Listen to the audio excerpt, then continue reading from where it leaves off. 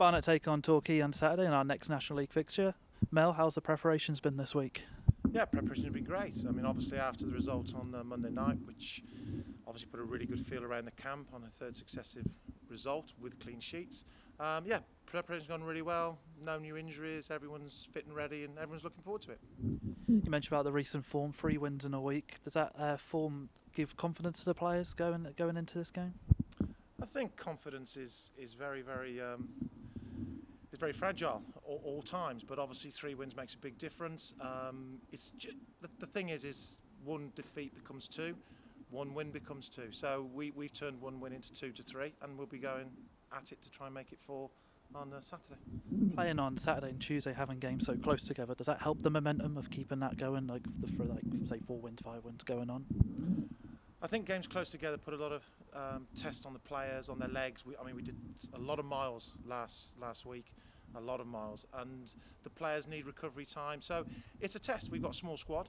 We don't have the luxury of resting players and bringing other players in. We've got to play everyone who's fit. They'll all be on the bench or starting.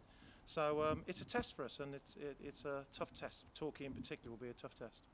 While wins will give headlines to the goal scorers, our defence has improved a lot over the last 3 games with 3 clean sheets. How important has that been to collecting points for us this season?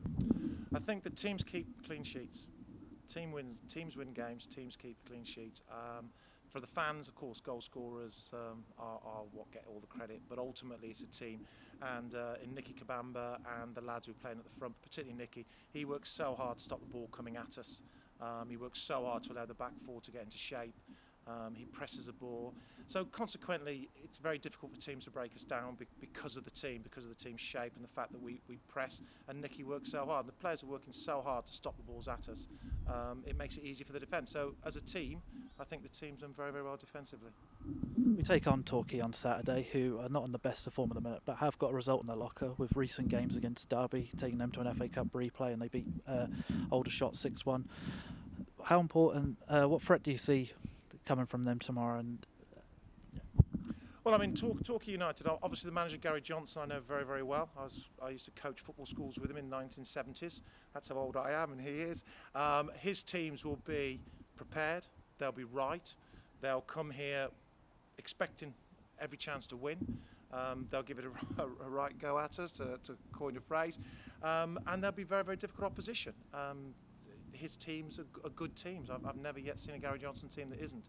So it'll be a tough test for us, and we'll make it a tough test for them as well. Mel, thank you for your time.